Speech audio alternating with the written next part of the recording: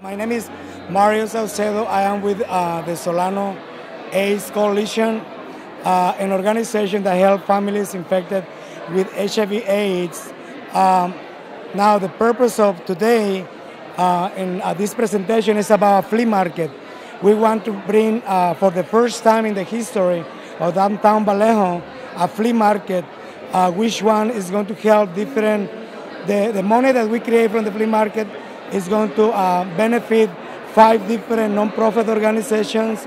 We're going to bring more business to downtown Vallejo because, you know what, downtown is really low in business, so we need more foot traffic. And in my experience dealing with antiques and dealing with people, I go to a lot of different flea markets in the North Bay, and I see how many people show up, collectors, and everybody show up. So I think this is very important for the city of Vallejo.